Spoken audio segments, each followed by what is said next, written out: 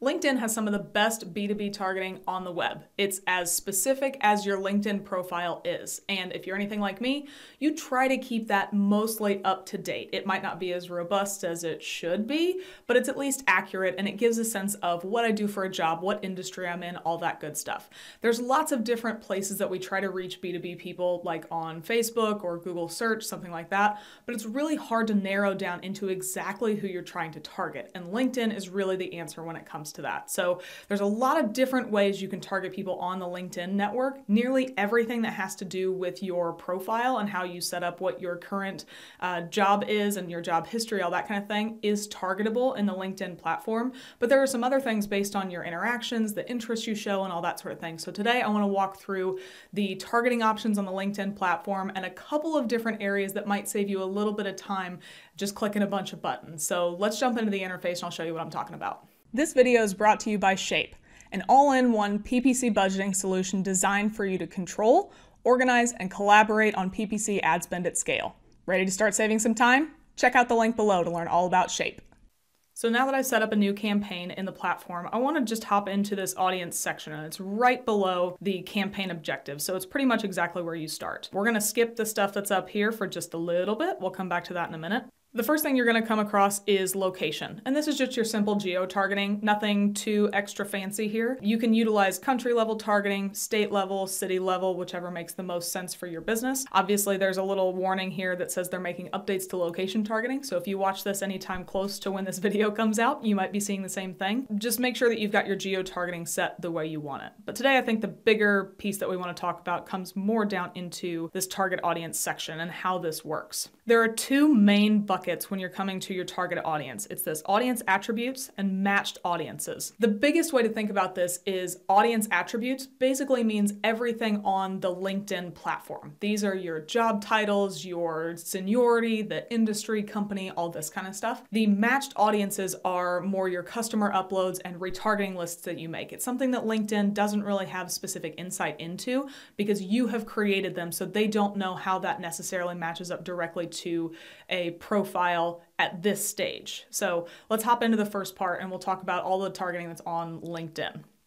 So in this audience attributes section, which is already selected when you get here, you can see that there are 5 main categories here: company, demographics, education, job experience, and interests and personas, basically. So the first we'll jump into is company. And this basically means that you're going to start segmenting your targeting based on the company or companies that people currently work for. So if we click in here, we can start to see company connections, follower of, industry, name, size, all this good stuff. Company connections is the first one you come across, and it's a little bit interesting. It's basically reaching the first degree connections of somebody who works at a company that you want to target. And it says that you can only really target people with over 500 employees. So if for whatever reason you want to reach people who are connected to somebody who works at Nike, for example, this is how you would do that. And let me show you what it looks like. If you click on company connections, it'll then bring you over to a search bar where you can search for the name of the company that you want to find the connections for. I'm going to type in Nike and it brings up sporting goods. It says that there's 10,000 plus employees. I think we all knew that. So it's got plenty of employees and can fit in this list. So just the company connections of people who work at Nike is 920,000 people in the US. It's a pretty good size list. So now the next thing I want to do is show you some of the other targeting that's in here. So I'm going to remove this company connections piece, and every time you add something, you can click this little trash can. Sometimes it's an X that's over here just to get rid of the targeting that you already have. So it'll ask you if you want to remove it, and I do. So now it'll say all company connections have been removed. If you make a mistake and you didn't mean to remove something, you can actually just click undo and it'll bring it right back. So I'm going to go ahead and remove it again because I actually do want to remove it. So then I'm going to click this X so I don't accidentally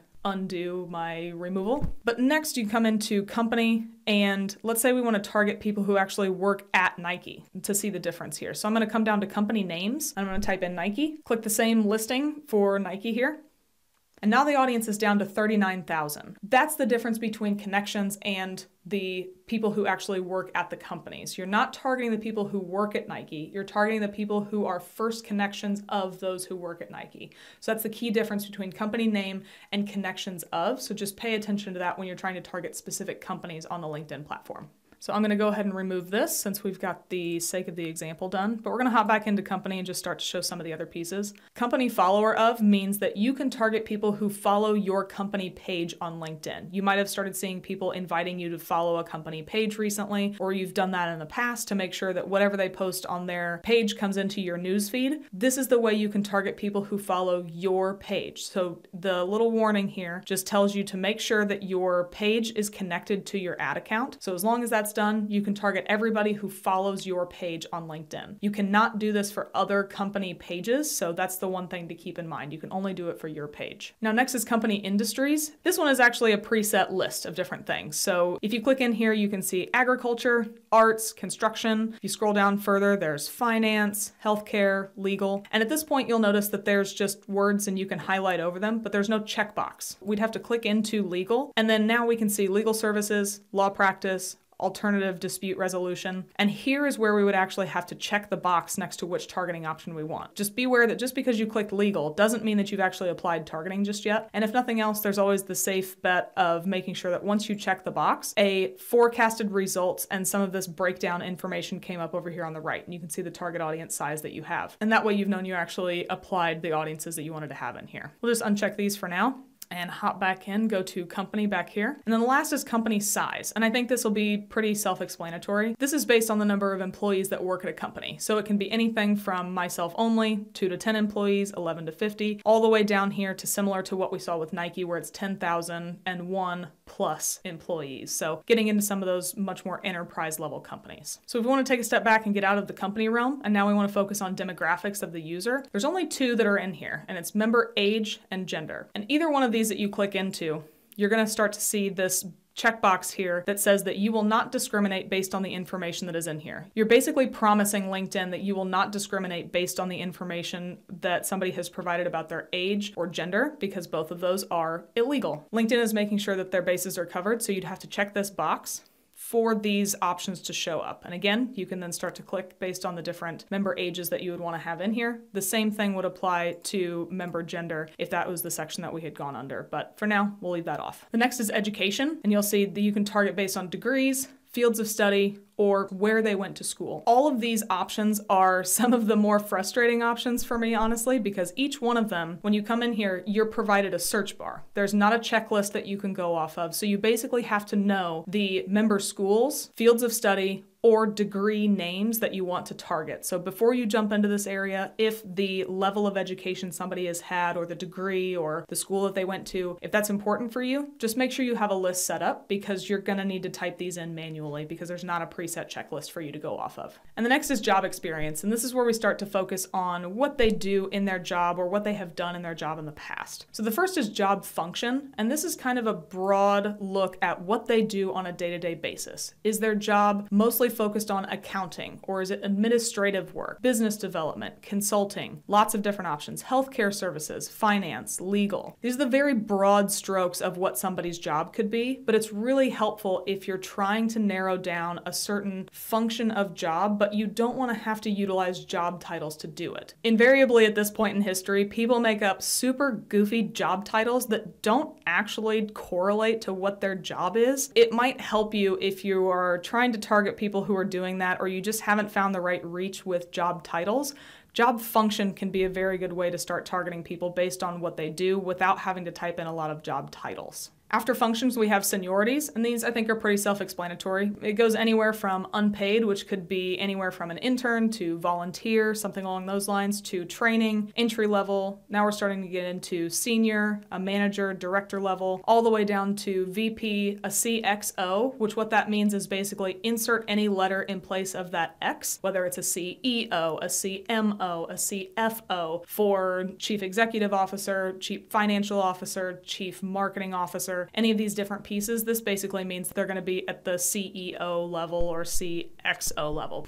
or owner or partner of the firm. If you want to make sure that you reach people who are only director or above, these are all in order, so just make sure that you've got all those squared away in terms of level of seniority if you only want to reach people who are decision makers, or maybe you just want to reach the lower end, everybody who is entry level or training, something along those lines. After seniorities, we have job titles. And I know I talked about this a little bit in the job functions area, so let's take a little bit more time and dedicate to this piece. This is another one of those frustrating areas where you don't get a preset drop-down checklist. You have to know what you want to go after, but there are some areas that are set up a little bit better here. So if I want to target people who are the owner of a company, you could either use the job seniority to do that, or I can come in here and type in owner, and the list of all the job titles that contain owner will show up here in a drop-down checklist. So it's a bit of a blend. You can choose either owner, co-owner, maybe they're an independent business owner, product owner, which is very different from actually owning a company, small business owner versus agency owner, part owner, a lot of different things you can type in here. So depending on what you're looking for, just change what you've searched for and a new list will come up. So let's say I'm looking for anybody in the marketing department. I can just come up here and type in marketing. Now we can see marketing specialist, manager, director, assistant, all this good stuff. Adding in job titles can be a very tedious manual process. You do have a little bit of help with the search function, but it can also be a little bit of a pain, and depending on how specific it is, might make sense for you to use job function.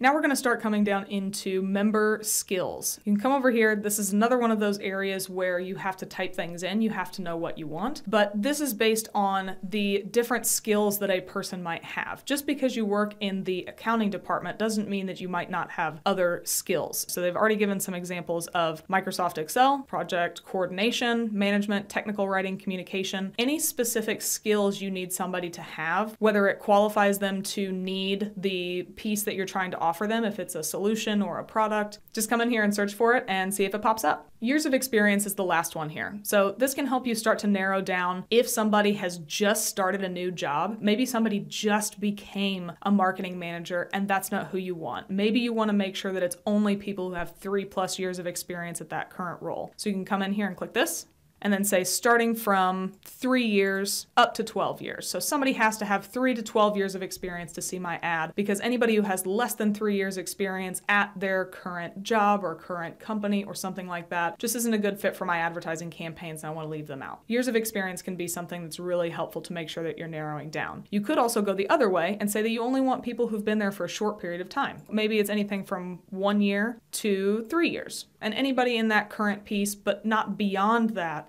is who you want to see your ads, because they might be the right fit for you, but anybody who has more seniority might not need your training materials or something along those lines. Just keep that in mind, that that's how the years of experience ranges work. So I'm going to go ahead and uncheck this and get back into previous space. So that rounds out all of the job experience areas. So now we're going to go into the last piece, which is based more on the different interests and personas that you can have in here. There are 2 targeting options in here: member groups and interests. Groups are a little bit more specific. Groups still rely on your behavior on LinkedIn because they target only the groups that you have opted into. Any group that you know is on LinkedIn, you come in here and you search for it, or you can search for a keyword and it'll provide you a checklist of groups that you can target. So let's say we want to target people in the travel industry. And these are the names of groups on LinkedIn that you could target that people have opted into, whether it's Travel Nurse Association, Travel Blogger Network, Travel Agent Network. Obviously, these are very different groups of people, but they've all opted into a group and bucketed themselves there, whether their job title, their company name, any of that sort of thing actually maps them there through other targeting options. So if you're having a hard time finding the right people because it might be their part-time job or it might be more of a passion project, like travel bloggers, that might not be their full-time job, but this could be a great way to reach those people if this is what you're going after. The last piece we want to talk about are member interests, and these are a little bit less specific than groups. If you hover over this, it says reach members based on interests that align with your business. So that's already a little bit less specific. And if we click on here, there's going to be a preset checklist of things that you can click on, and you'll notice that they are very broad to start. Arts and entertainment, business and management, finance and economy, health, marketing and advertising. These are very broad pieces, but if you're trying to target somebody who has a certain job function or works in a specific industry, but you also want to make sure that they're actually interested in something that you're trying to sell them, this would be a great thing to layer on top just to make sure that they're actually interested in marketing and advertising before you try to get them to, I don't know, subscribe to your YouTube channel or something like that. Just keep that in mind. Now we're going to come back here and click this little house and come all the way back to the top because we've gone through all of the audience attributes on the LinkedIn platform. So now we're going to look at the second part that we talked about at the top, and these are matched audiences. So if we click on here, we're going to see the two audiences types that we can use here. So uploaded lists and website audiences. These are pretty self-explanatory. A website audience is a remarketing list of people who has been to your website and they've been cookied because of the LinkedIn Insights tag. If we click on this, you'll see that not only are there retargeting audiences here, but I created a lookalike audience of this website retargeting list, and it shows up here. If you're ever looking for a lookalike audience, it shows up in the section of the matched audiences group that you created the root audience for. So since this is based on website visitors, it shows up here. If I were to go to uploaded lists, it'll show me all of the customer upload lists that I've added, even the ones that are no longer in use because they've expired. But you can see my customer list is here. And if you scroll down, same thing. I've created lookalike audiences off of these customer lists, so they show up in here. So again, if you're looking for your lookalike audience, this is where they'll show up. So let's go ahead and show one example of how we can start to layer in targeting options. So I'm just going to add job experience. I want somebody who is a partner, owner, CXO, and VP of a company. Now that I have those added, we can see those are forecasting results over here on the right. I can then narrow my audience and say, if somebody has this job seniority and they also fit another set of targeting just by clicking this button down here where it says narrow audience further. Now we get the same set of attributes that we wanted to add here. The only thing that you won't be able to do, if I come back in here down to job experience and job title, you'll see that it went away because job titles are a pretty finicky targeting option. And if you've already added in seniorities, you can no longer add in the job titles here. But you can start to add in different things. You can add in job function, some of the member skills, all that good stuff. That's how you would add in some additional pieces. If we want to also exclude people, you can come in here and click exclude audience. And you could start to target people who are partner, owner, CXO, VP, but then exclude people who work at specific companies or have specific interests or something along those lines to narrow your audience and get a little bit further focused on the target audience that you want. Now, the last piece I want to talk about is this little bar down here that has three things in it, and we're going to talk about two of them. The first is this enable audience expansion. And if you hover over this little piece here, it basically says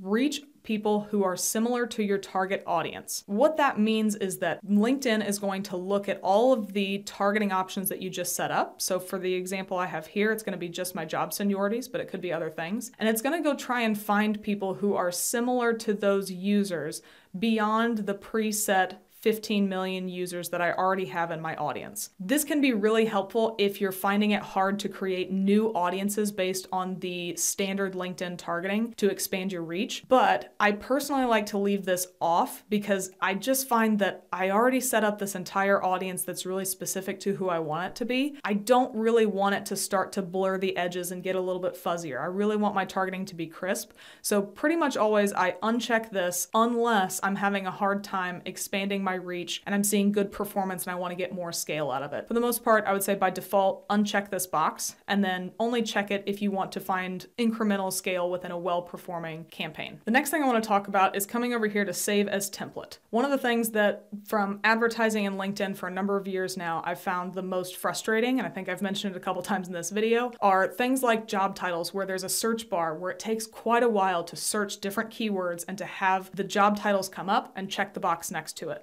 So if you have a big list of job titles, let's say you've typed in 50 job titles and you know you're going to use this audience more than once, come down here to save as template. You can then name your audience and you can add a description to make sure that you'll remember it next time around. And I'm not going to save this here, but if I were to have typed something in and click save, remember these things that I talked about at the top? Saved audiences is up here. So in this account, there are already some saved audiences. So you can click this blue link and you can see that we've already got an exclusion list that we want to get rid of. We've already got fitness industry and titles. We've already got company targets a couple times. There's already a few saved audiences. And if I were to click one of these, It will then alert me that it's going to replace all of the existing targeting I have because there's something in here. So if you wanted to do this, you would just click OK, and it would apply all of the targeting that you had saved the first time around. In this instance, I'm not going to do it, but that's a great way to save audiences, save some time creating new campaigns if you have to type in bunches of job titles or member degrees or something along those lines. The last thing I want to say about LinkedIn targeting is if you just don't know where to start, but you have some idea of who you need to target, check out this box right here that's got the LinkedIn logo and then it just says audiences. If we click this drop down, you can open it up and you can see there are a number that already kind of show up at the top that should give you some idea of what this is. Members with a bachelor's degree, expertise in Bitcoin and blockchain, expertise in computer science, corporate HR professionals, all this stuff. There's a lot of preset audiences that you can have in here. So let's just say I want to target people who are experts in IT. So I can come up here and type in IT. Obviously the letter matching is going to show up with, but there's also a group down here called IT decision makers. And for a lot of people, decision makers are the right kind of people that we're trying to target. So that's a pretty appealing audience for me. So I'm going to click on that. It's going to do the same thing it did with the saved audience, and it's going to alert me that it's going to replace everything I have. This time I'm going to let it do it. And you'll notice that all of this has changed. It says the audience is IT decision makers up here. It's got the forecasted results, but then you can come down here and see that what it did is it added in a number of job seniorities and job functions that would align with what you would think an IT decision maker would have. You can then customize beyond this. This just basically put it in the editor for you. So let's say that I think engineering is a little too far of a reach. I can take that off, and I can do the same thing if I want to get rid of manager and director. LinkedIn has already done some of the work for me to tell me who IT decision makers are. Then I just refined what they had in here and made it a little bit more targeted for my business. As you can see, there are a ton of targeting options on the LinkedIn platform, and I will pretty much guarantee you that whatever you need to target your B2B audience and find those right people within their job functions, job titles, the responsibilities, you'll be able to find on the LinkedIn platform. So next time you're trying to put together some B2B campaigns, this should be the first place you start. Thanks for watching our video. Make sure to subscribe to the Paid Media Pros channel to see more videos.